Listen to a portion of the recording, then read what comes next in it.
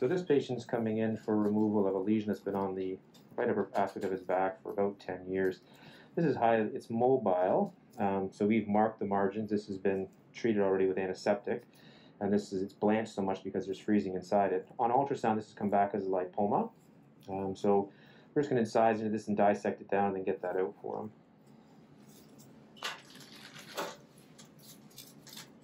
So no pain there at all? No. So this is number 15 blade. So again, we're looking at Langer's lines here. In the upper back, it changed a little bit. We're going to do a horizontal incision. So with lipomas, typically you should have very good freezing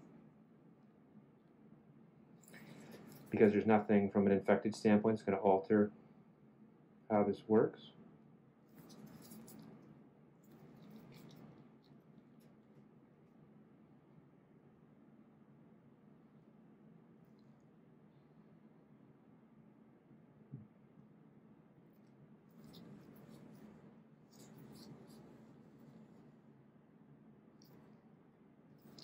So what this shows us, this is where again I'm going to slow down. Like, yeah. It's not a lipoma.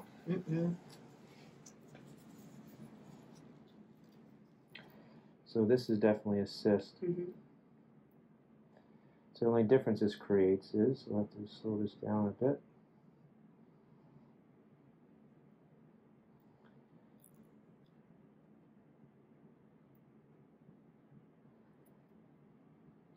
So if it's a lipoma, because the way it's constituted, it's a lot simpler to take out. You don't have to worry about as much about getting the membrane out entirely intact because the membrane is very thin and around the actual structure. For a cyst, however,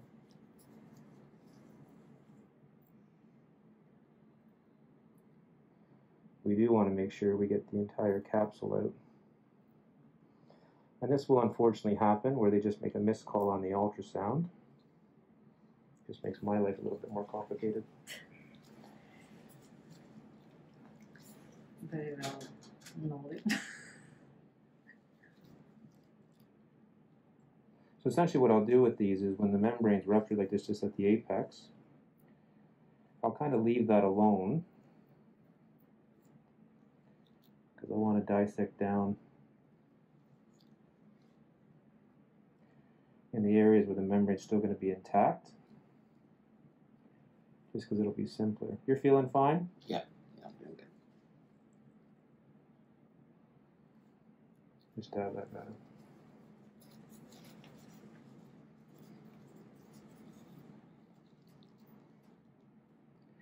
So here I usually will head off at a slightly downward angle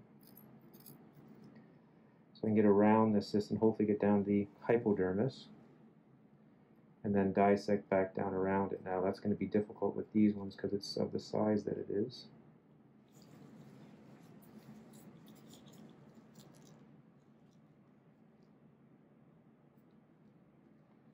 So you can see when I pick that up, these are just adhesions, and that's what I'm actually just going to be dissecting down through.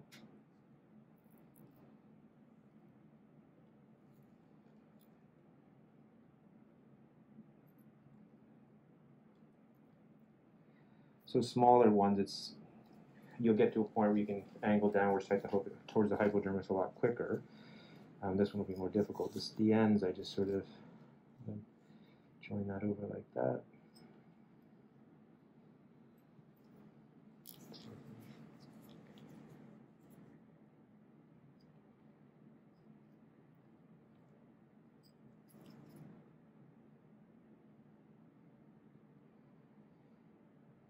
So why these form in the first place, we've probably gone over that in other videos, but essentially they believe this is secondary to trauma. That actually, and we see a lot of these up in this area where people either, guys or girls do a lot of lifting, the actual bars coming across their back here, or if you do a lot of like driving, or you do work as a jitney driver, there's a lot of vibration, and it's driving cells from the superficial layer deeper than they should be.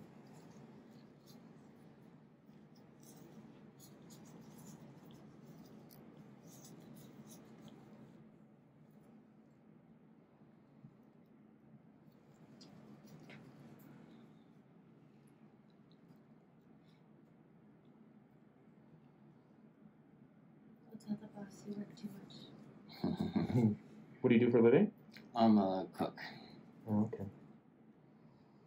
Unless you're doing some violent cooking, that shouldn't be a problem. Where do you cook? I work at the Bourbon up the road there. Oh, bourbon. Yeah, Nice. Oh, nice. it's a good place. Yeah, I know. I went a couple of times. And we both work there. Actually, my girlfriend and I both Oh, work. yeah, you both working there.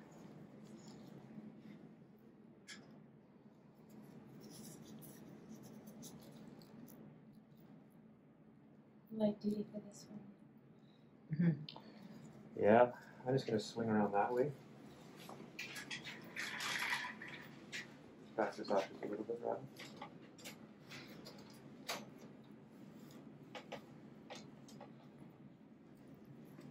So just come around to this side to try to dissect this down a little bit.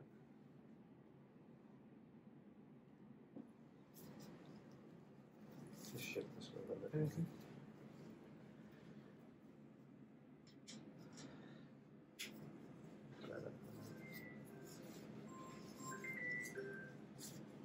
So this is just the sebum. This is the soft tissue component. I'm going to express a little bit of that.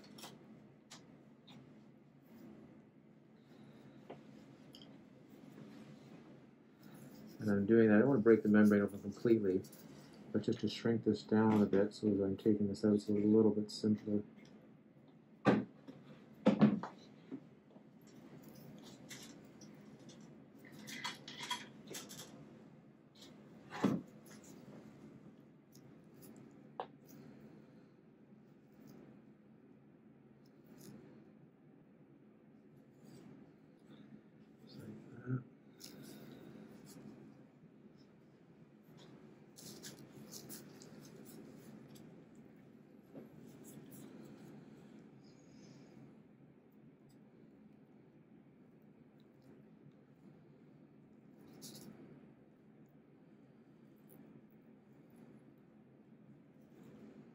And switch back. Oops. Oopsie.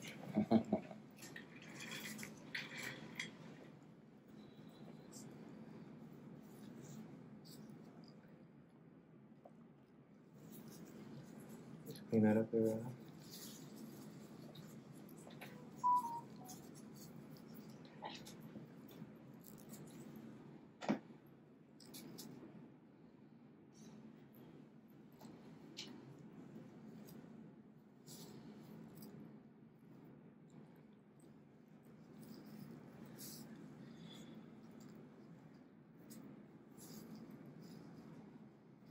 So this is all membrane that you're seeing through there.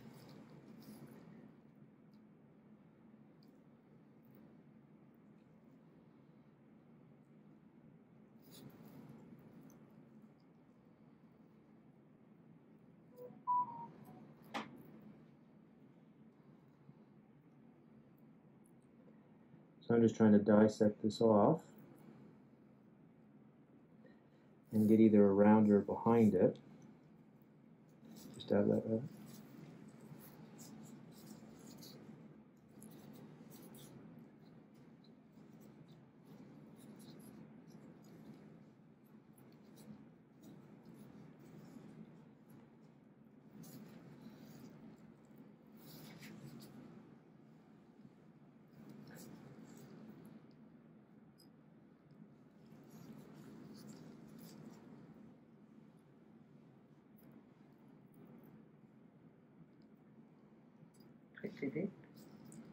Yeah, how you feeling? Doing okay? Yep.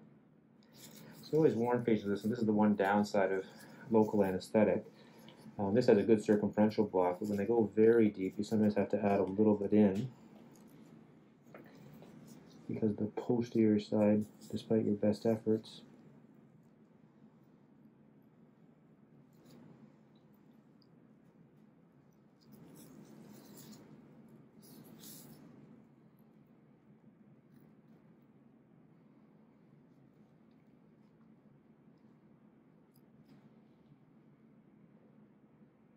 I'm just tracking down along adhesions here.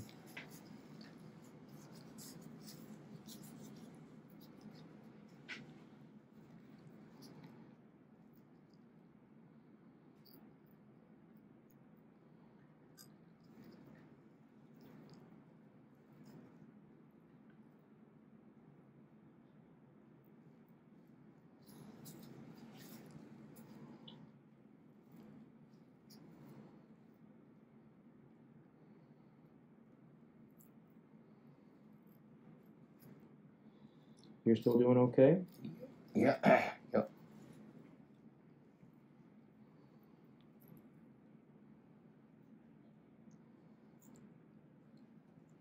Are you guys working next couple of days? He's off until Monday. Mm-hmm. Good. Yeah, I made sure I had a couple of days off afterwards, just in case.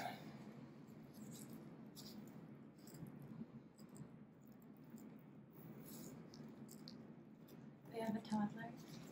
Oh, that's nice. Yeah, so not too much chasing. That's not hurting? Nope.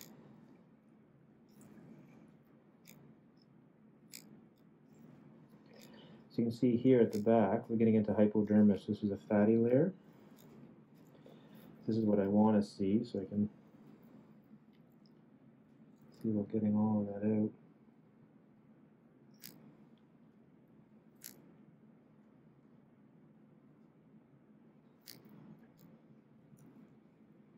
That's not hurting at all? No, I feel slight pressure, that's it.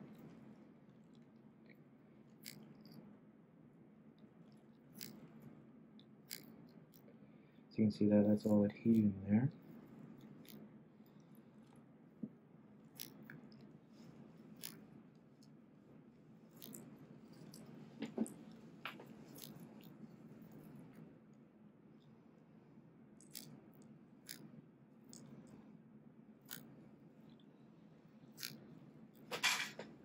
Okay.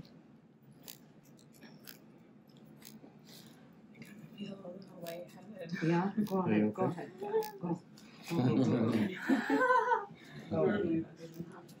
You're a trooper. So you can see here, this is the thin membrane behind it.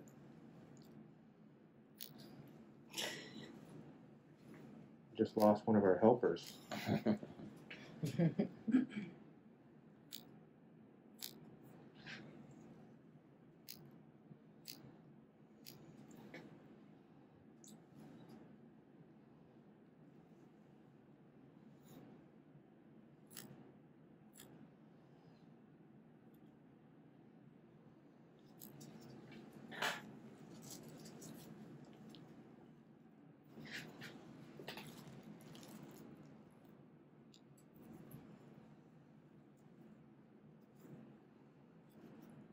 This here, that's all adhesion right through there. So just put that down for me. So this is the whole membrane. This is where the opening was. And that's why. So that's why I leave it alone. So if you just leave the opening part, you can go back in and dissect down, and that whole cyst wall is intact, just like that. So now we're just going to pause for 1 second. I'm going to get some normal saline and clean that all out, and we'll go back to fixing it closed. So all we've done in the interim is I actually flushed this out with normal saline. So anytime I have a cyst that ruptures, I just want to make sure it's clean. So this is, again, unless you've seen lots of these, it's hard for me to describe to you that there's no membrane that's there. You can see this is hypodermis down through here. This all looks very, very clean, and that's just what I want out of it. Because we don't want to have any retained membrane, because that increases the odds that can recur. Okay. Here, Dr. Olsen. So now what I'm going to do is I'm going to add in a couple dermal stitches. This is a dissolvable material that adds strength. I debate not doing it because we took out a decent sized lesion, so it's going to want to close itself up anyway. But where it's at, just to give it strength, I think that that's fair. These ones are a little bit harder because I've shaved down on the dermis, so it's kind of hard to do it. Now what I tell you when you're doing dermal stitches, you got to make sure that you're at the appropriate distance across and the appropriate depth. So this one you go from superficial to deep, and on the other side I'll be going from deep to superficial. So here, and you have to use the AdSense pickups for this. This is the deep, and I'm coming out in the superficial, just like that.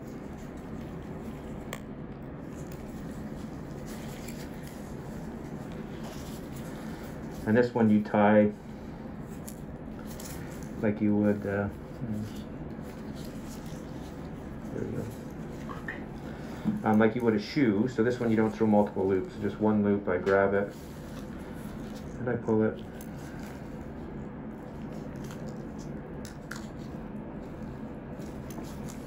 the same thing here.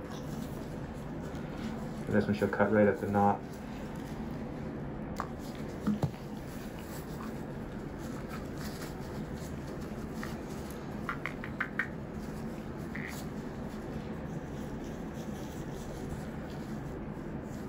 And depending on how strong I need it to be, this determines how many of these I'll actually put in. In this particular case, I think 2 will be more than sufficient. So again, I'm going to go from superficial to deep.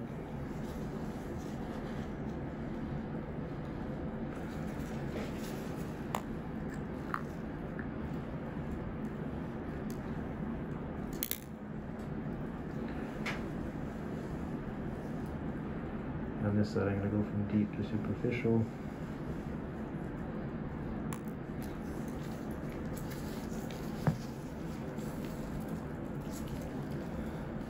So I'll do one loop, I'll grab it,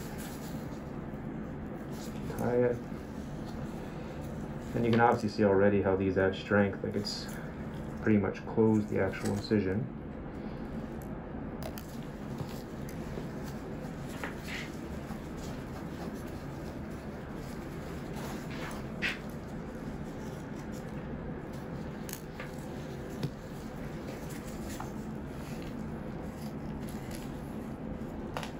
And so now these will just be superficial stitches that don't carry any real weight, that just will seal this closed.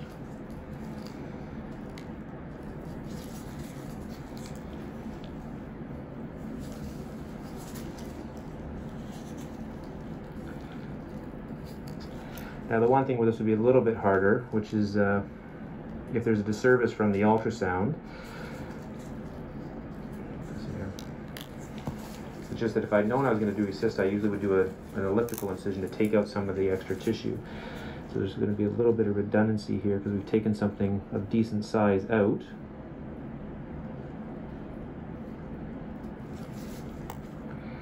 So these tissues will have to relax over the next couple of months to flatten back out.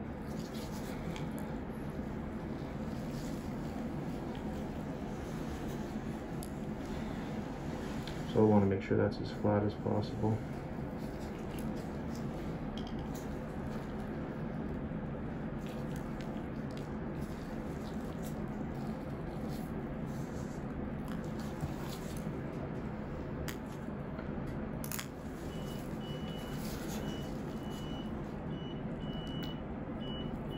Dab that right up.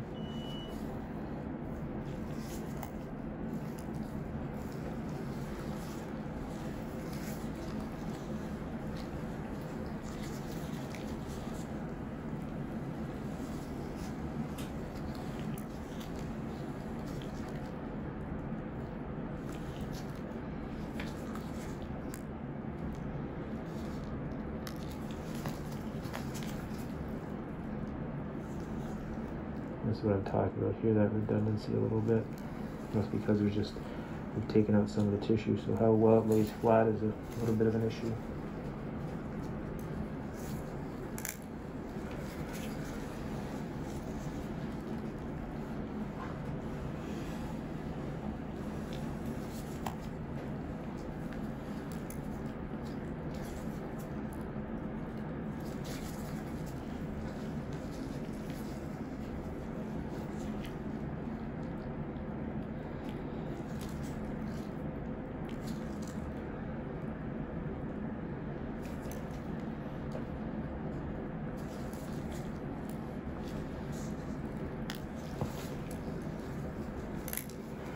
So I'm just making sure this opposes the basement membranes oppose as best they can. That's why you'll see me poking it back down a little bit.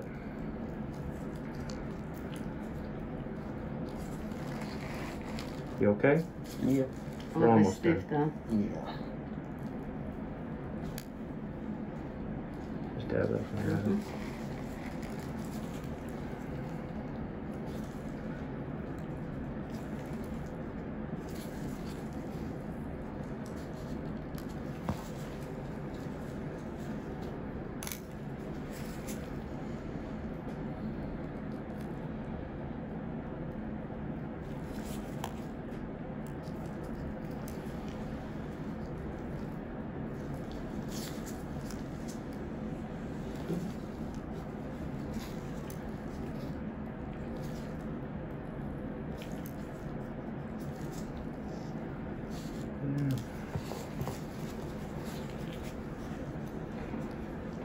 So now some of this is going to take some time just to seal back down, but the margins look pretty good.